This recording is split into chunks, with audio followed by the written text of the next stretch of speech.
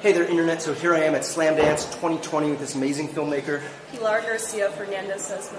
and she has this awesome film, Margarita of the River, and it's all about sort of immigration and just the difficulty of getting into the U.S. and working hard for families, and it's a beautiful animated piece. Tell me a little bit about this. What inspired this piece? So Margarita is actually a really close family friend of mine. She also raised me and my brother when we were little because my parents worked full-time. So she's sort of like a de facto grandmother for me since my parents themselves are immigrants from Spain. So my whole family lives abroad. So both me and my brother have a really close connection to her. And I really wanted to make a film for her, just like to show not only like my love for her and have something of my art for her, but also I thought because of the climate that we're in now, we've been in for the past couple of decades, I thought it would also be helpful to bring awareness to issues and also humanize a lot of immigrants that are coming into this country. The animation is so beautiful. What techniques did you use? It looks like watercolor or something. Yeah, so it's a mixture of stop motion, like 2D paper puppets, so they have little gears in the back made out of wires so you can move them, and then also traditional methods. So there's a little bit of watercolor, like texture backgrounds that I use, and then I overlay some colored pencil textures, a little bit like colored pencil line drawings, and the puppets themselves are colored with pen and Prismacolor markers, and then a little bit of chalk. So it's a short film. What is the duration and how long did you spend working?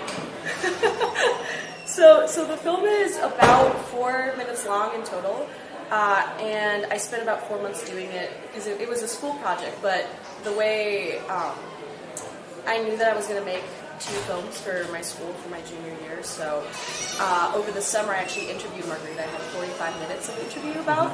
And then when I got there in September, I decided to make that as my first film. So I edited it down to about 4 minutes of interview and then fabricated all the puppets and spent the time animating, and then it was due in December, so. Excuse me, sir. We're doing an interview in this world. Anyway, so I'm really amazed how quick you were able to make that. 4 months, 4 minutes, it's like 1 minute a month. I think that's way quicker than Pixar's doing, even with like 40 people doing all these different things. What is next on the horizon? So I'm currently... Sir, we're trying to do an interview. Can you please go down there? Thanks. So I'm currently finishing my undergrad at RISD, so I'm in the middle of production for my thesis film, which is 9 minutes long. Oh, shoot. 9 months, right? Oh, I wish. I don't know how many months we have, but we started in September, and it's due mid to late April, so it's like May.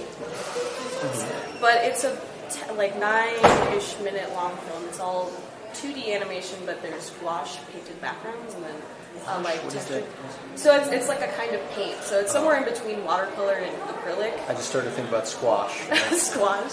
Yeah. So it's so all the backgrounds are hand painted, and then there's paint textures that I'm overlaying in After Effects. So I'm doing a little bit still compositing, but it's not stop motion itself. What made you want to do stop motion versus like going into a computer and trying to create it like that?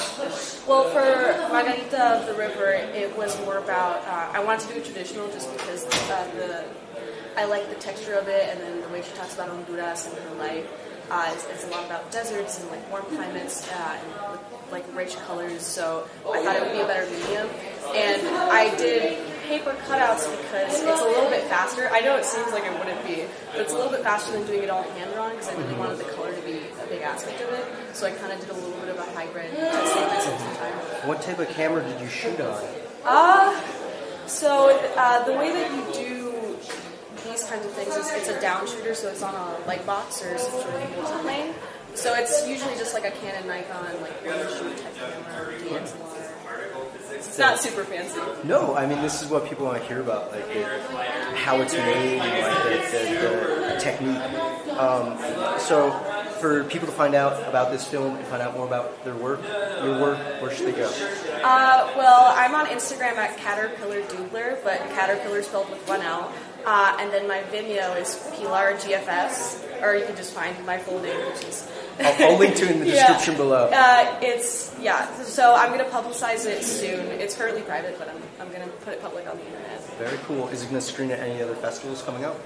It's about at the end of its run, so none that I can remember right now. Thank you so much for your time. Thank you for yours. All right, so you heard it. You got to check out her film, Vimeo, Instagram. Thank you guys so much for watching. Hit that subscribe button if you have any questions or in the comments. Hit the notification button to stay up to date on the latest videos, and have a wonderful day.